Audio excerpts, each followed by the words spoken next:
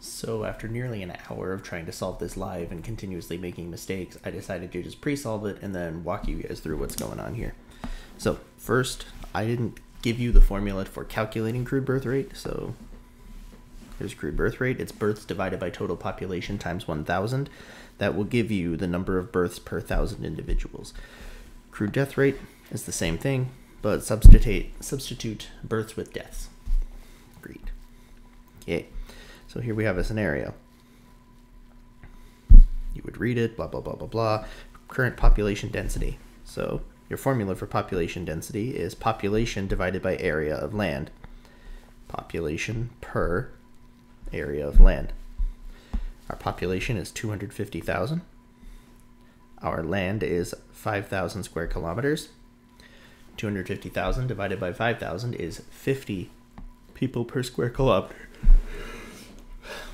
When you're doing this math, your answer is a present. And classy people put presents in a box when they deliver them. So whatever your final answer is, put it in a box. So when I'm grading this, it's real quick and easy for me to look through and be like, okay, boom, there's your answer. If you don't put it in a box, it's going to be points off because you've made me work. Okay, birth and death rates. So birth is births divided by total population times 1,000. We had 12,000 births. Total population of 250,000 times 1,000 gives us 48. Deaths, same thing, but substitute births with deaths. Deaths divided by total population times 1,000. 10,000 was our deaths. That came from up here. Total population is still 250,000 times 1,000. So deaths divided by total population times 1,000 gives us 40. Now, the population growth rate is going to be crude birth rate plus immigration minus crude death rate plus immigration divided by 10. Now, we don't have immigration and immigration in this problem. How do we know? Because it's not mentioned, so we can assume it to be 0. I'm a big nerd. I like to be in the habit of writing every step every time anyway. So 48 was our birth rate. We got that from this problem. Immigration of 0. Death rate was 40. We got it from the problem above. With an immigration of 0 divided by 10. 48 plus 0 is 48. 40 plus 0 is 40, divided by 10. 48 minus 40 gives you 8 over 10, which gives us a growth rate of 0.8%. And then how long will it take the population to double? Our formula, dt is doubling time, is 70 divided by your growth rate. 70 doesn't change, that's a constant. And our growth rate was 0.8. We figured that out. Toss that in a calculator. Your doubling time, 87.5 years. Go us. Okay, next page. We have another scenario. Jumping right back into it. What is the current population density? Okay, population density is people per area of land. Our population is 2.3 million people. And our land is 800 square kilometers. So there's our population, 2.3 million people, and our area, 800,000 kilometers. We get 2.875 people per square kilometer, and I decided to round to one decimal point, 2.9 people per square kilometer. Now on your exam, College Board gives you a plus or minus 2% margin of error for math problems, and 2.9 is within that 2% of 2.875, which is wonderful. Okay. Number 6, what are the birth and death rates? Well, births are births divided by total population times 1,000. We had 109,000 births, or 1.09 times 10 to the 5th, divided by 2 million, or 2.3 times 10 to the 6th, times 1,000, gives us 47.3. Now, I like when you guys put units on everything, but for this, there is no required unit. If you wanted, you could put 47.3 births. That's a neat unit, but this is one of the rare exceptions where I don't require units on things. Neither will College Board. Hopping over to death rates. It's the exact same formula, but you substitute deaths instead of births. We had 111,000 deaths. And we still have a population of 2.3 million. Times 1,000 gives us 48.3 deaths. That's a crude death rate. That means for every 1,000 people in the population, 48 of them are dying every year. Okay, now growth rate is crude birth rate plus immigration minus crude death rate plus immigration divided by 10. We don't have any immigration and immigration in this problem, so those are both 0. So we end up with 47.3 minus 48.3 divided by 10, which gives us -1 over 10, which gives us a growth rate of -0.1%. Now here's a nice trick question. How many years will it take for the population to double? Well, you have negative growth. It's never going to double. So, how long will it take? Never. Population is shrinking. It cannot double. Common sense. You guys get that.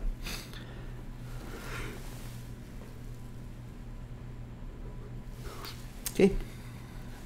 Doubling time comes up frequently in the multiple choice section of your exam, so make sure you guys are proficient with calculating it. Luckily, the formula is super easy. Doubling time is 70 divided by growth rate. We figured out our growth rate. Well, whoops, my bad. We figured out the growth rate for Transylvania, but this question's moved on and it's given us a growth rate. 1.3% per year. How long would it take to double? Well, 70 divided by growth rate becomes 70 divided by 1.3, and the 1.3 comes out of the problem. Put that in a calculator, pretty easy, 53.8. You guys are the first class to get a calculator for this population math stuff, so lucky you. Now we have a sub-question.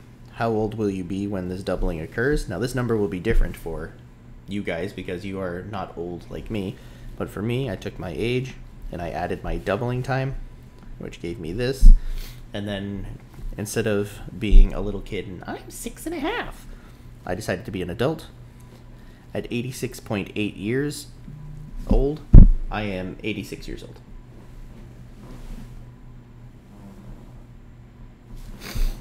Go me.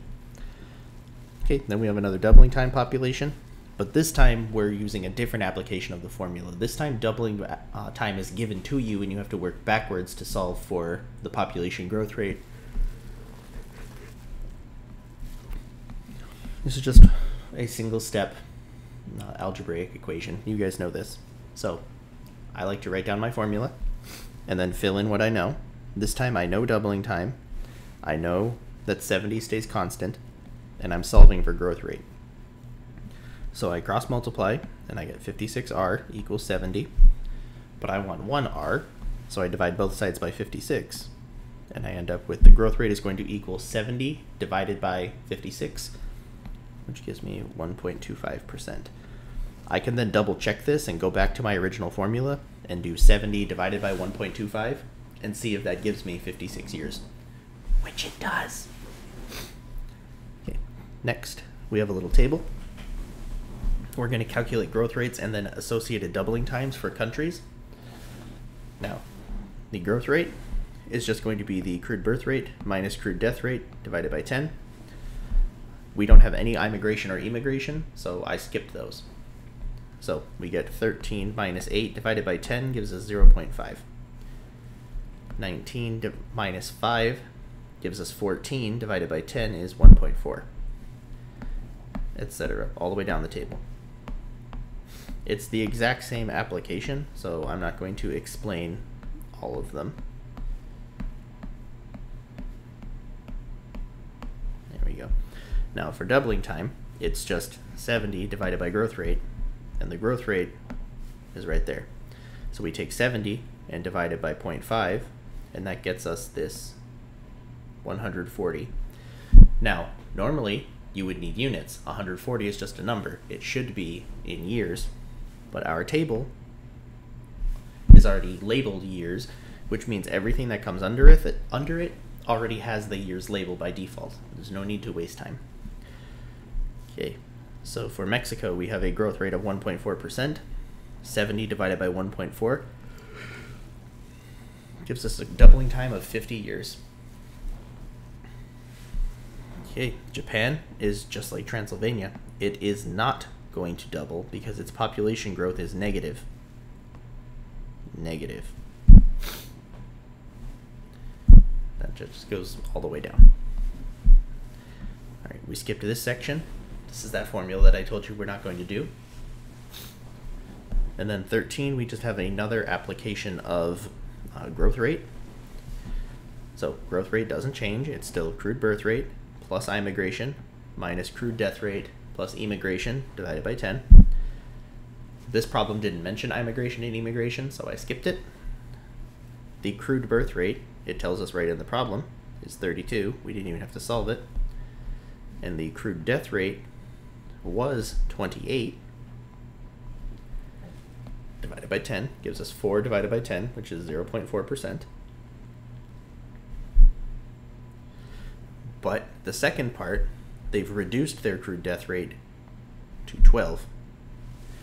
Birth rate has not changed, so it's still 32 minus 12 divided by 10 gives us 20 over 10, which is 2.0%. And then the final question is, what would happen to the doubling time? So we have to calculate doubling time 2 times. The formula has not changed. It's still 70 divided by growth rate, which means 70, and our initial growth rate was 0.4%, which gives us a doubling time of 175 years. The new doubling time, the formula is still the same. Doubling time is 70 divided by growth rate, but now it's 70 divided by 2, which gives us a doubling time of 35 years. So it's going to double much faster than it was before. And this isn't super important to this population stuff, but this is what happens when countries move from stage 1 to stage 2 of the demographic transition model. They're moving from pre-industrial to transitional. Okay, final part, almost done. We have a little scenario. We are currently adding 84 million people to the world's population each year. That is about 229,000 each day. Below, we have a list of some of the world's worst disasters, along with an approximate death toll. At today's growth rate, determine how many minutes, hours, days, weeks, or months it would take to replace those lost. Now, to solve this, it essentially boils down to you take column B, the number of deaths, and divide by 229,000, and that will tell you number of days. For some of these, particularly the small numbers, I converted it into minutes and hours after that. College Board will ask you, they will give you a unit to use in the final answer. They will say, like, okay, in how many days would it take, or how many months? This one didn't specify, so I just picked. So, column B, for the first one, number of deaths is 1,836.